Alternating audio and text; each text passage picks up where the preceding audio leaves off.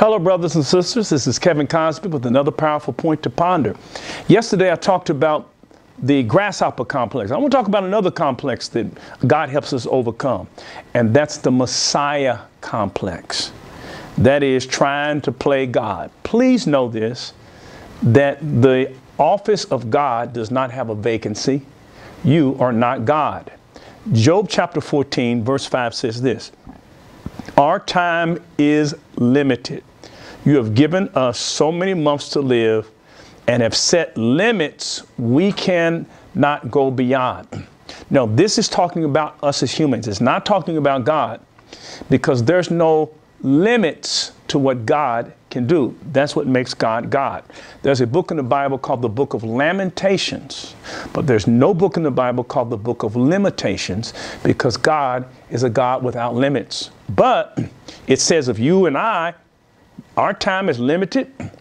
You have given us only so many months to live and have set limits we cannot go beyond. Everything has limits, and there's a limit to what you can do, and there's a limit to what I can do. So since there's limits on us, we can't be everything to all people. We are not God, and whenever you're trying to play God and solve the world's problems, well, brothers and sisters, you have a Messiah complex. God wants us to overcome the Messiah complex because there are limits. Even Jesus had to say no sometimes. He said no. He did not do what everyone wanted him to do. In Matthew chapter 12, verse 38 and 39, it says this: then some teachers of the law and some Pharisees spoke up. Teacher, they said, we want to see you perform a miracle. And there are times when people want to see you perform a miracle, to do some, like you're God. And listen to what Jesus says: how evil and godless are the people of this day. Jesus exclaims, you asked for a miracle, and then what does Jesus say? No, I'm not going to do it. Now, if Jesus had to say no because maybe there were some other things he needed to get done, and he didn't want to do things just for the Pharisees' pleasure. If Jesus had to do that, what about you and what about me? He's the Messiah, and he said, no, you're not the Messiah. I'm not the Messiah. And we say yes to everybody because we have this Messiah complex. Let me give you some areas in which we often have the Messiah complex. Many of us are what I want to call Messiah pleasers.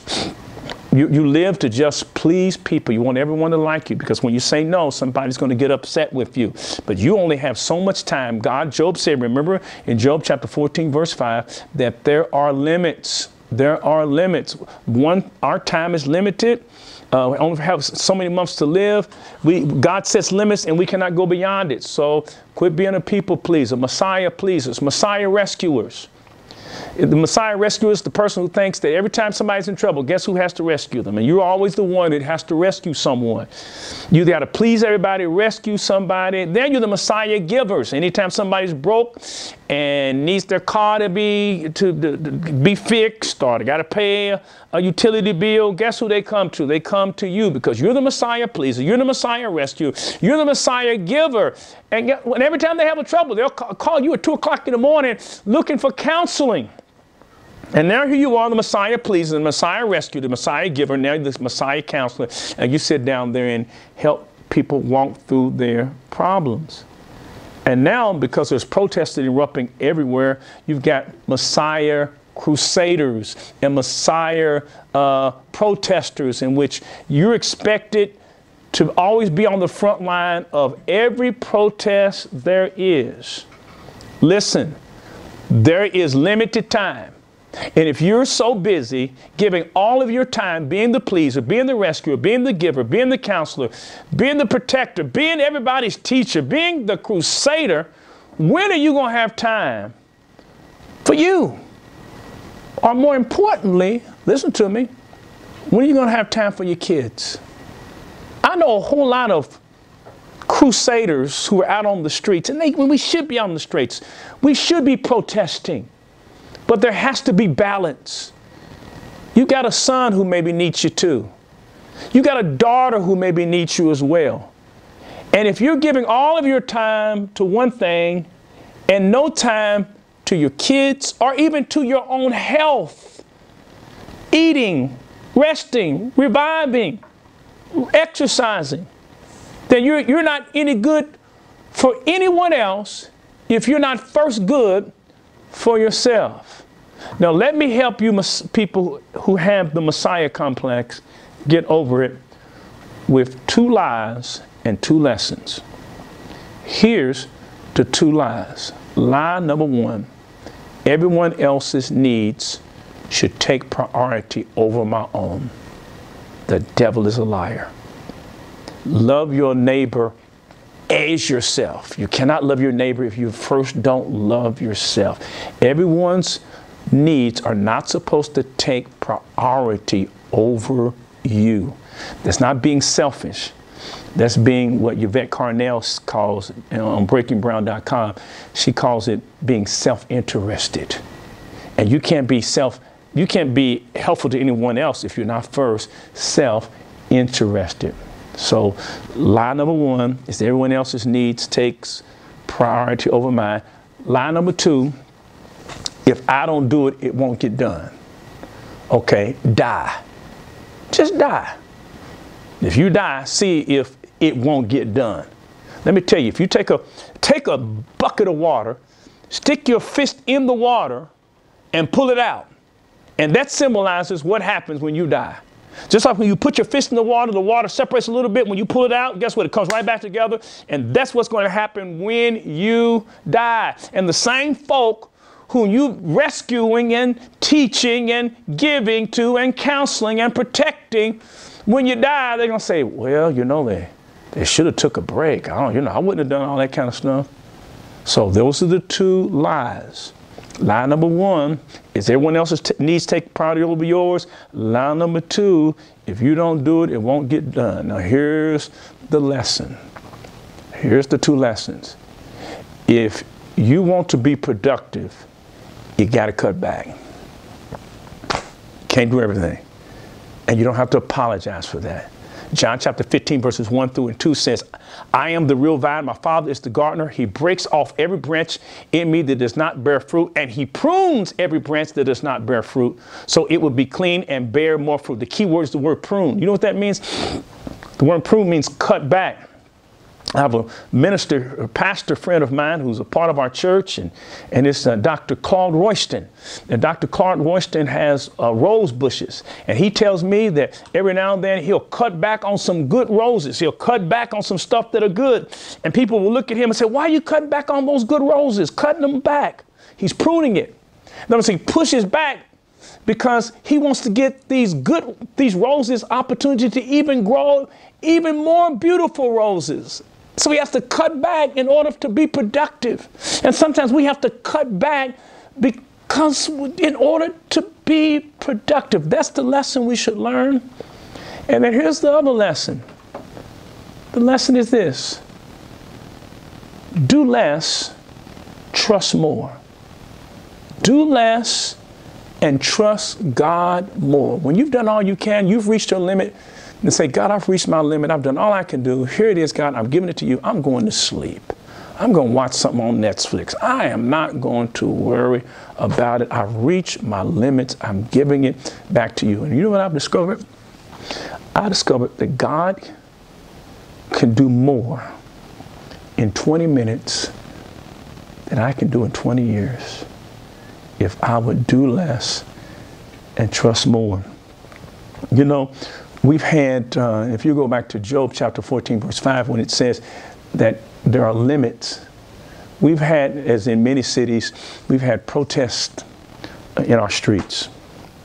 And this movement for justice that is erupting in our streets is the greatest grassroots groundswell of justice protest in the history of America, including the civil rights struggle. And that's because this generation has something they didn't have in the civil rights struggle: social media, and they're being educated through YouTube. So it's going to be sustained. But as the pastor of St. Stephen Baptist Church, which is an influential church here in our city, and as the president of an HBCU here in our city, there were some people who were asking the question, well, where is Kevin Cosby? Where is Kevin Cosby? And I started feeling guilty because I was not out on the streets like some others were. And I was about to go out there, and I said, but you know what? If I go out there, some things that I have to do in terms of the college won't get done, or some other things that I have to do that is a part of the struggle, but not necessarily a part of the struggle that's on the streets.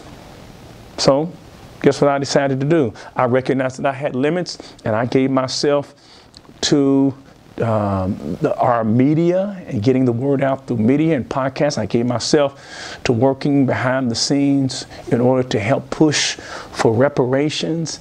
I gave myself behind the scenes by making videos, and I gave myself behind the scenes to helping to strengthen the only historically black college in the history of America that has made a comeback in the Simmons College of Kentucky.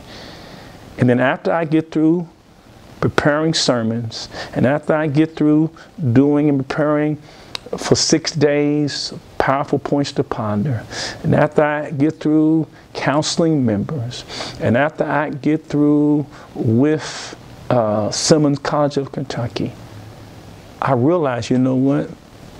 I have reached my limit. And God sets limits that no one can go beyond.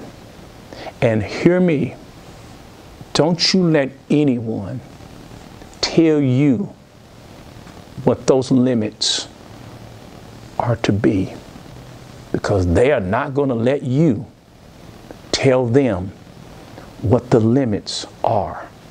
Your body will tell you what your limits are. About 2 weeks ago, and you didn't know this had happened, I had preached. I was up all night. I had studied. I always have some types of anxiety anytime I preach on a Sunday morning. And this is happening for 41 years. I have some real anxiety. And I couldn't go to sleep, and I'd been working all week, and I've been studying, getting the powerful points to ponder. And it was 2 weeks ago, and I was doing a powerful point to ponder. And as I was doing it, I said, you know what? I have to stop. And those who helped me, like Angela Lucier and Tyler Anderson, I did something I had never done before. I said, I can't do it anymore. I'm stopped. I literally hit a wall about 2 weeks ago, and I just sat down on my sofa here in my office, and I laid down, and I didn't get up for 2 hours because I had literally hit a wall, and I had reached my limits, and my body had told me, you have reached your limits. And yes, there will be times when your body will tell you, I have reached my limits. I have been everybody's Messiah, and I've reached my limit. When you've reached your limit, I don't care if people are talking about you on Facebook. I don't care if people don't speak to you. I don't care if people don't like you. I don't care what folks say about you.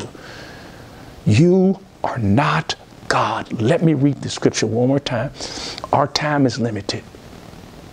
You have given us only so many months to live, and have set limits we cannot go beyond. If you think you are the Messiah, please resign immediately, because the throne of heaven is not vacant. You trust more and try less, because God can do more in 10 minutes than you can do in 10 years. I don't know who needs to hear this, but I think there's somebody who's hearing this word right now and saying, thank you, Kevin Cosby, because I needed this. Let's pray.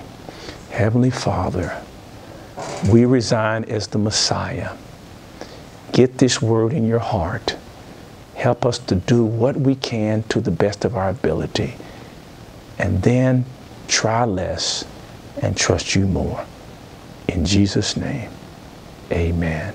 Thank you for spending some meaningful moments with the Master as we've unlocked God's Word.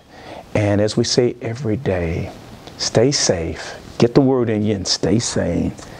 And if you can, during COVID-19, stay home. God bless you. See you tomorrow.